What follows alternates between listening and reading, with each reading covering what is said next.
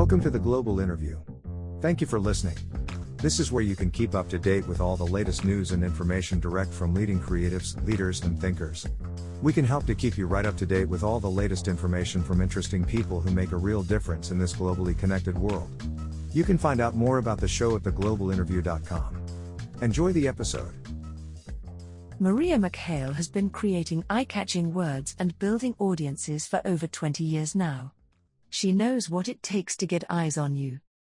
As a journalist, writer and award-winning blogger, she has written thousands of stories for most of the major UK newspapers and knows what grabs attention.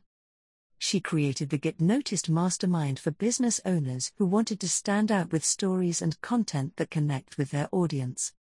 She also runs a writing community called Writers Inc., which caters for writers of all levels who want to hone their craft and get noticed by agents. After 16 years in London, she returned to Ireland in 2006 and mentors creative people who want to stand out online with content and stories that get noticed. Tell us about your current role and what you like about your career/role or areas of focus. I'm a journalist and business mentor and the creator of the Get Noticed Mastermind, which helps business owners show up and get noticed online with storytelling and content that converts followers into clients. I just love helping people communicate their passion and expertise and show up as themselves. It's easy to have the highlight reel on social media, but I love working with people who want to be comfortable standing out while still being true to themselves. It is very exciting for me. What inspires you, motivates you, helps you to make each day count? I love helping people do what they love. I think a lot of people can struggle to communicate their work and what they do in an engaging way that connects with their clients, and they also find it difficult to express themselves. I love mentoring people to show up as the real versions of themselves, which gets them noticed by their clients. They also learn to tap into their own creativity so that they have content ideas on tap. It's a lot of fun unleashing that. Outside of your professional work area, what hobbies or interests do you have, or what other areas of your life are of real importance to you? I love reading, walking, chatting. I can read for hours and walk for miles. I'm very sociable, so anything that involves meeting friends for coffee, brunch or dinner is fun. Also, any time I get to spend with my grown-up son and teenage daughters. When it comes to your life-chosen career, is there a phrase, quote or saying that you really like? What would you do if you weren't afraid? It's an absolute favorite of mine that I always come back to. It's just the best cure for any niggling doubts and always makes me jump. Too often we talk ourselves out of things. I really do think we should talk ourselves into a lot more things. What are you most proud of in your life? I'm actually super proud of all the times I've fallen down or been knocked down and got back up again. It's a great comfort and strength to me that I know I can get through anything. It's made me feel very resilient. What do you wish you had known when you started out? That failure is not a disaster, and being a perfectionist is not A+. I spent so much of my younger years trying to make everything perfect. I feel exhausted, just thinking about it now. Now my motto is done is better than perfect, which means I get a lot more done. When the recession hit, I took the fallout very personally, so understanding that failure is not fatal was a huge lesson for me. Who do you most admire in business, academic or creative circles? I love anyone who stands for something, whether it's being their biggest, boldest selves or anyone who is left field. I'm fascinated by creative people and their processes too. And love reading behind-the-scenes stories on people I admire. People like Grayson Perry, Eddie Izzard and Vivienne Westwood are fascinating to me. In business, I love Chuck Feeney's attitude and his determination to give away all his money to good causes while he was still living. So much integrity in his story. I also consume lots of comedy. I just love how a comedian can craft the most perfect story and make it seem so effortless. I'm a massive fan of Stuart Lee and his off-the-wall stories. What companies, brands, or institutions do you like or do you think are getting it right? Getting it right in what way? I appreciate it's not cool to like Amazon for a whole host of reasons, but at the same time, I do admire the way the business works for us consumers.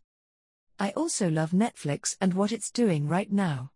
Not just the service but the push to create and fund new and original drama. I love seeing innovation in business, and those two have completely changed what we expect in their respective fields.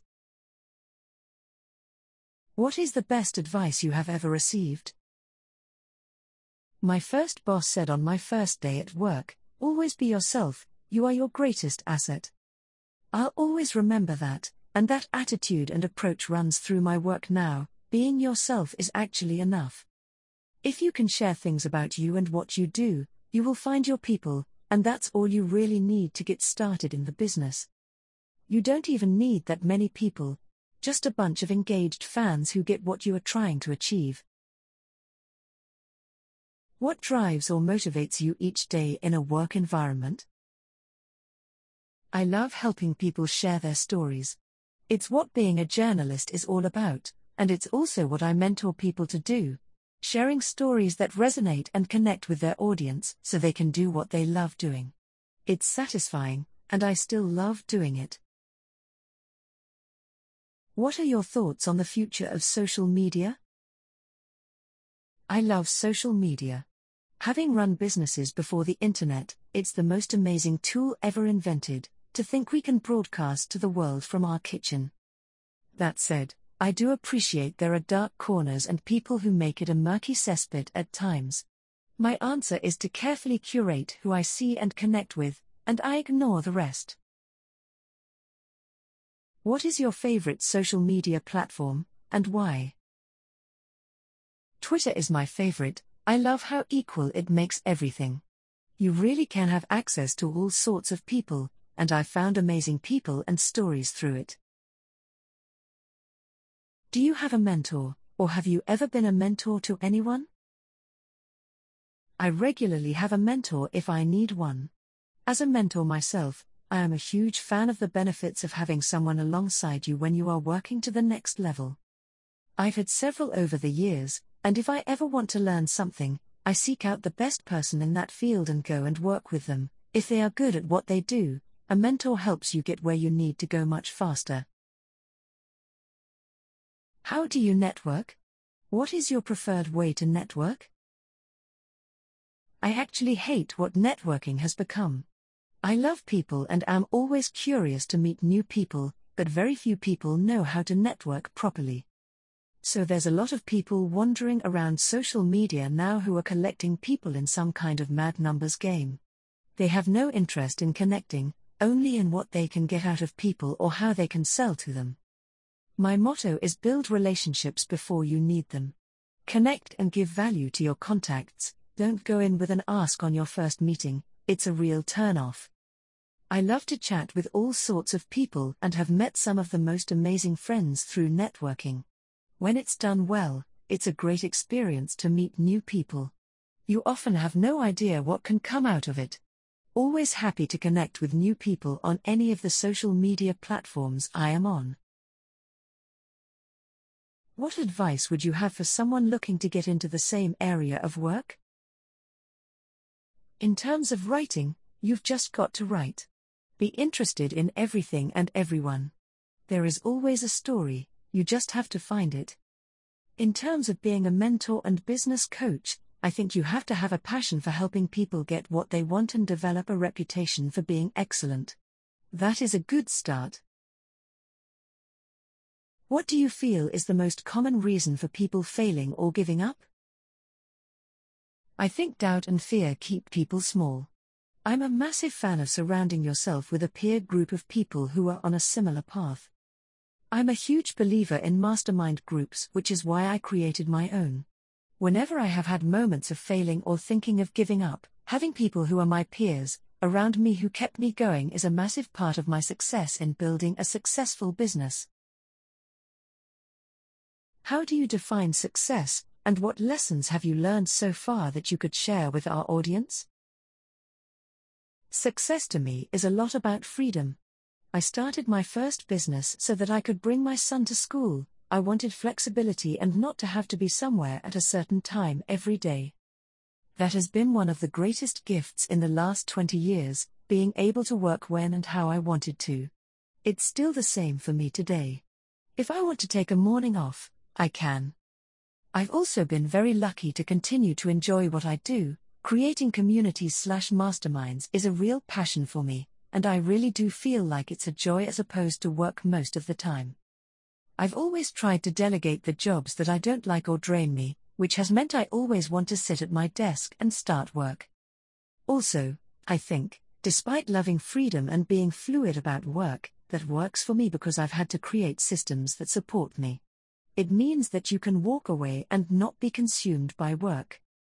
All those things have stopped me from being crushed by overwhelming odds any time my business grew.